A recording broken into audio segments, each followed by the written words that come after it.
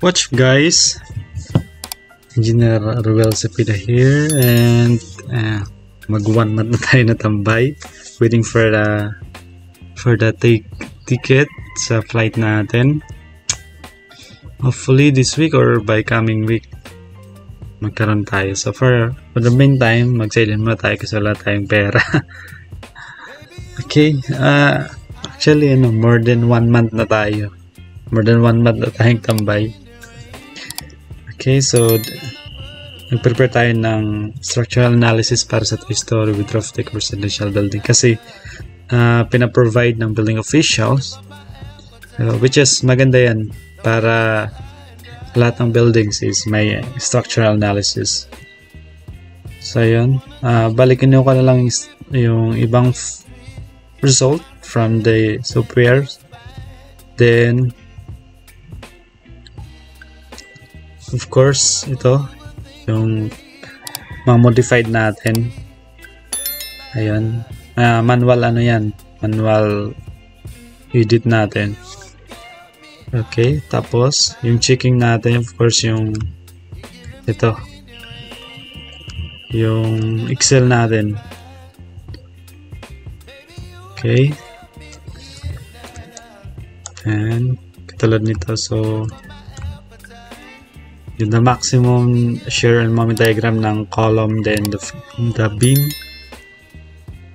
then of course the foundation analysis. Ayan, chinek na natin yung settlement, pressure, then of course the punching shear.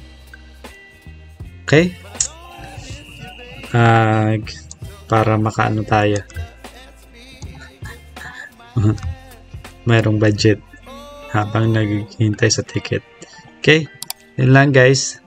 Okay, pwede natin i-check to yung laman.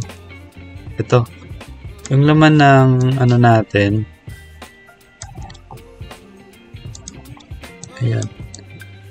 So of course yung common na properties, tas of course yung wind load and seismic natin. Ito yung importante, yung wind and seismic loadings. Then analysis result, the base reactions, and yung seismic load pattern natin, then the wind load pattern, then of course the superimposed load, then the live loads. Then yung framing plans, then the elevation views, pinakita ko na lang din in the diagram. And ito yung ano natin, checking sa analysis, fidelity, eccentricity, substory, story drift, then structural period, then base shear. Then sa foundation analysis, meron tayong ultimate and service reaction forces, then the foundation settlement, and the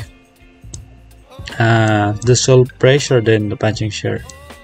Okay, yun lang guys. Thank you and God bless.